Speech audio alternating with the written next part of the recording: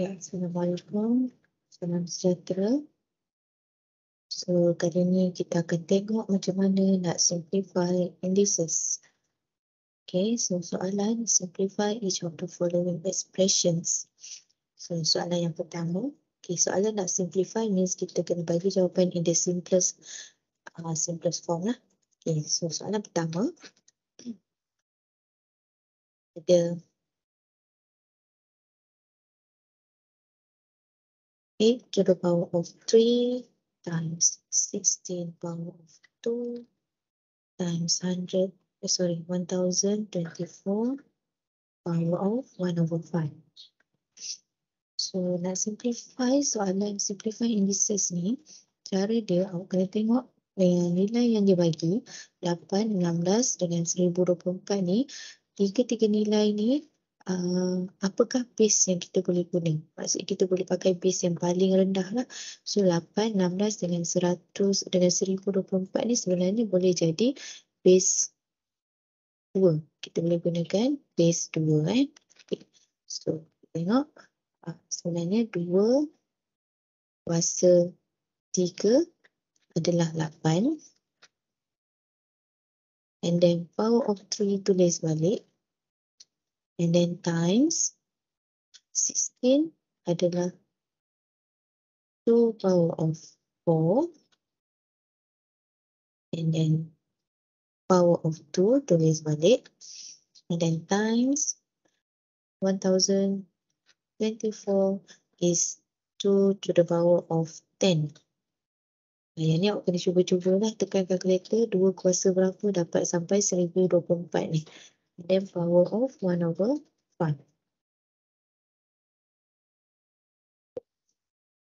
So, bila kita dah dapat base dekat sini, base yang paling rendah kita pakai base 2 dekat sini. Okay, next step, kita kena simplify the power lah. Okay, so macam mana nak simplify? Dekat sini kita akan pakai law of indices. Okay, law of indices dekat sini. Okay, kalau tengok dekat sini kita ada law of indices yang kita akan guna yang ini. Okay, A power of M, power of N. So, bila ada power dengan power, kuasa dia kita perlu M darab dengan N.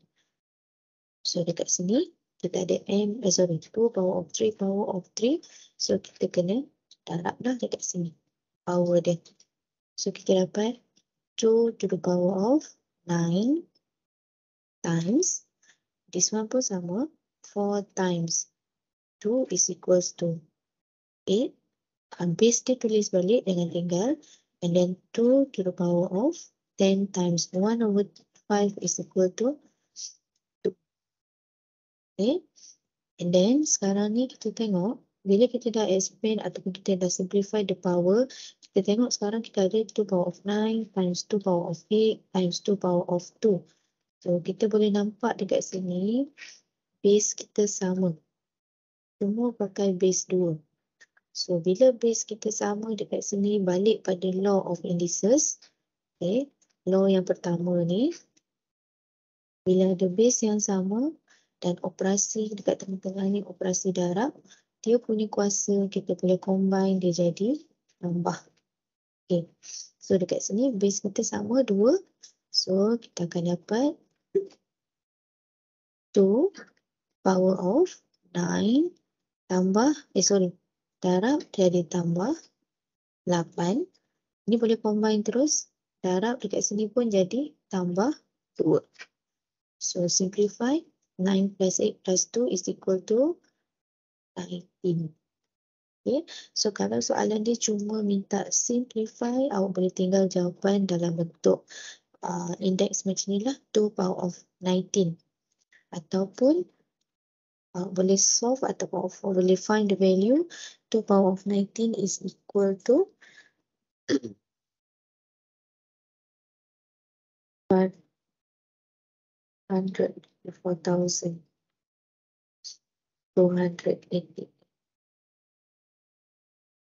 Okay, kalau soalan disimplify, awak boleh bagi jawapan dalam bentuk indeks ataupun tinggal di dalam bentuk 2 kuasa 19 ni, atau awak boleh tekan kalkulator lah, dapatkan dia punya nilai. Tapi kalau soalan dia kata, contohnya soalan dia cakap evaluate ataupun find the value. Okay. So, bila evaluate ataupun find the value, mesti bagi final answer yang inilah. Tak boleh tinggal jawapan 2 kuasa 19. Tapi sekarang dia nak simplify, so yang ini pun dah cukup. So, ini untuk soalan pertama. Kita tengok soalan yang kedua. Kita ada 5 kuasa N tambah 2 darab 625 kuasa N tolak 1 bahagi 125 kuasa 2N tolak 1. Saya tulis kat bawah ni.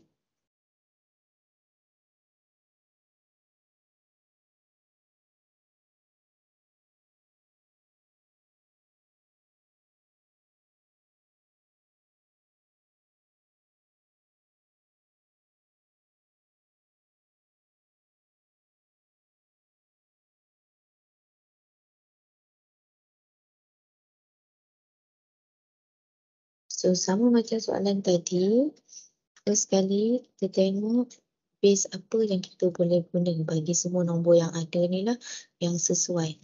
So, kita ada 5, 625 dan 125. Jadi, base yang sesuai adalah base 5. So, dekat sini, base 5. So, kita ada 5. Dia dah memang base 5, so just tulis je balik.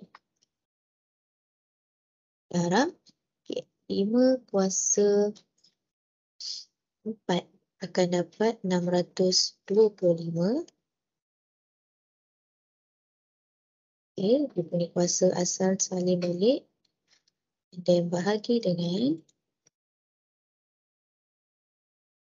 5 kuasa 3 adalah 125. Dan kuasa asal salin balik. Okay.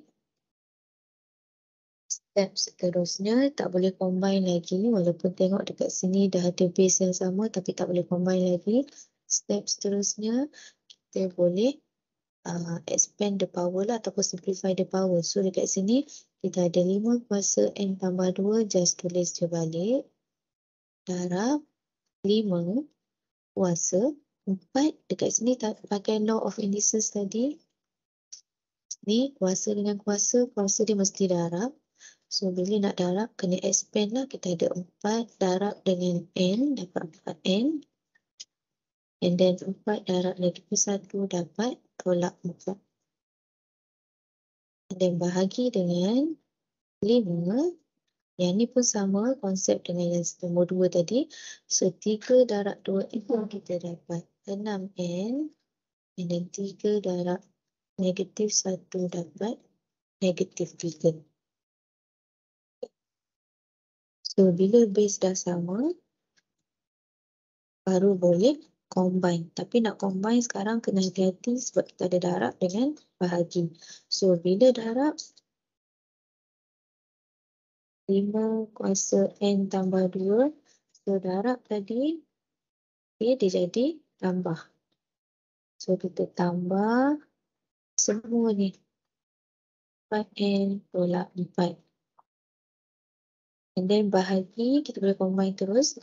Bila bahagi, base yang sama. Bila bahagi, kuasa dia jadi tolak. So, terus tolak.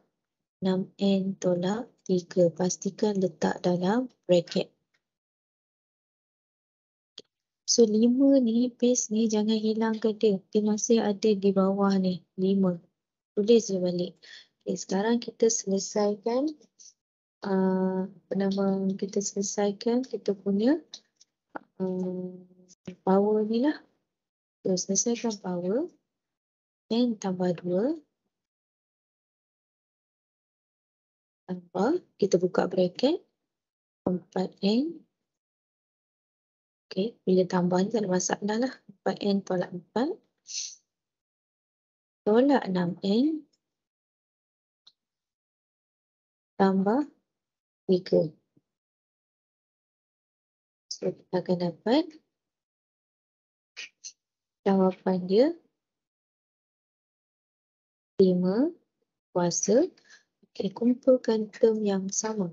Yang ada N dengan yang ada N. So, kita ada N tambah 4N tolak 6N.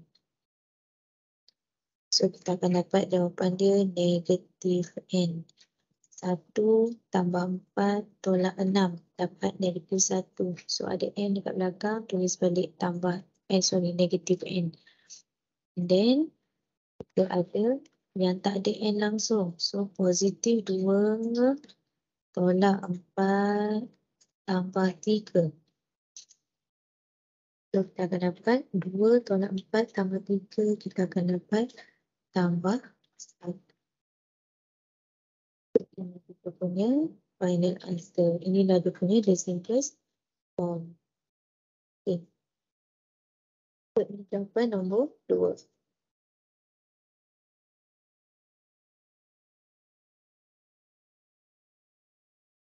Nombor 3. A power of 4 minus 3N over A power of 2N times A power of 3N plus 1. Okay, saya tulis ke bawah ni.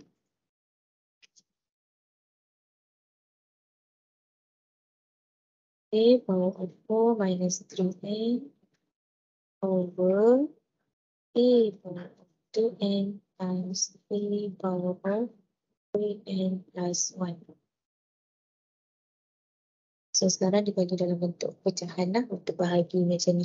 So, cara mudah dia kita selesaikan numerator dengan numerator, denominator dengan denominator dulu. Okay. So, dekat bahagian atas, numerator dia tak ada apa-apa yang mengganggu lah. Maksudnya dia ada single index saja. So, just tulis je balik. Bahagi. Okay. Bahagian denominator yang bawah ni, kita kena selesaikan dulu. Sebab dia ada dua base yang sama dekat sini. So, kita boleh combine. So, bila kita combine, dia akan jadi A to the power of 2N. Dan bila kita ada darab, kita jadi tambah 3N plus 1.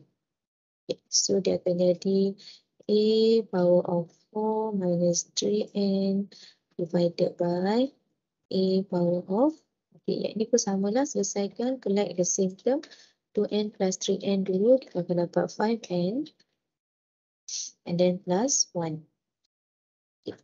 So, ini kita baru selesaikan bahagian denominator. Sekarang ni kita nak selesaikan bagi kedua-dua ni lah, bahagi ni. So, dua base yang sama, A dengan A, kita boleh combine terus, satu je. So, yang atas power dia tulis balik, 4 minus 3N. And then kita tahu dekat sini operasi dia adalah operasi bahagi. So, bila bahagi, kuasa dia akan jadi tolak. Dan pastikan letak di dalam bracket. Okay. So, next step, kita buka bracket. Negatif jumpa positif, jadi negatif 5N. Negatif jumpa positif dekat sini jadi minus 1. So, sama macam tadi, simplify, follow the same term. So, kita ada negatif 3N minus 5N is equal to negatif 8N. And then kita ada 4 minus 1. So, 4 tolak 3, kita ada positif 3. Ini jawapan dia. Okay, jadi itu saja bagi soalan example ataupun contoh soalan berkenaan dengan simplify the indices. Okay, terima kasih.